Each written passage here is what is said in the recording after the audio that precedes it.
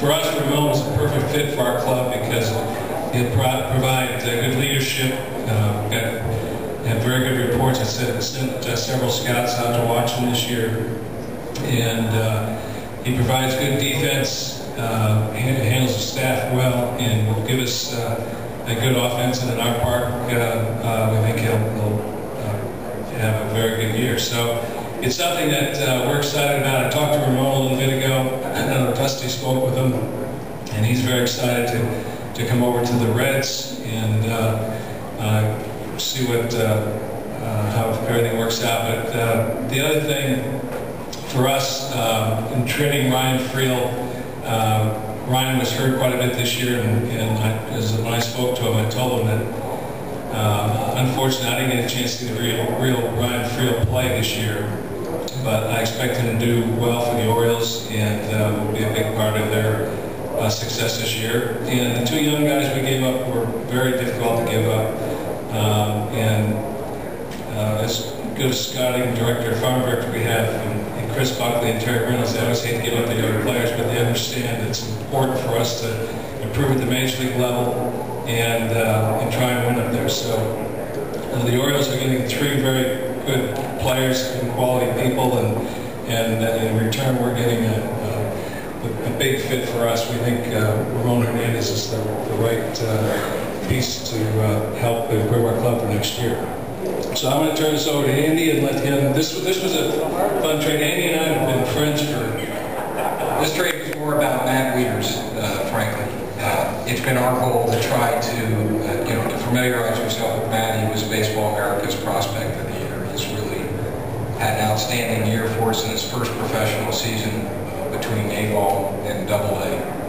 And it had been our goal to make sure we could introduce Matt into the major league scene somewhere over the course of the '09 season.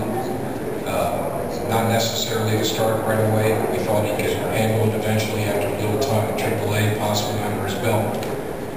We knew that would create a situation where we were going to have to split some playing time with him and Ramon, and we knew Ramon wanted to be happy about it. It was a delight to deal with Walt. I've never been quite chiseled so much as I was with Walt over a period of grinding me out over what should have been, announced days ago. But Walt, insisted on his pound of flesh and 5, which he got. But I do think that this is a trade that makes perfect sense for both franchises. We're delighted to have it. And the last thing I would say is, I know I've watched Dusty Baker at work, and I know this is the perfect kind of player that Dusty's going to have a tremendous impact on, and I think you're going to see Ramon give him quite an offensive year in a ballpark that is really favorable towards him. So that's all I got. Thank you. If you folks have any questions, real quick, just raise your hand. Mike will get your microphone. We also have the managers. Anyone has a... Andy, you said this trade was about Matt Wieters. Would you say at this point he's your opening day catcher, or would you still like to get another veteran to come in? No, I think we very much will be looking for some veteran catching.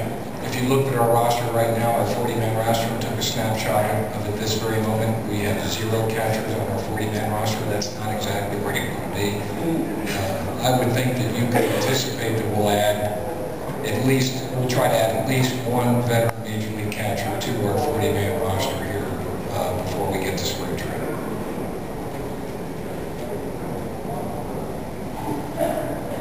Obviously, Freel's had some injuries. Are you pretty confident that you have to do a lot of background stuff on him to make sure he's completely healthy?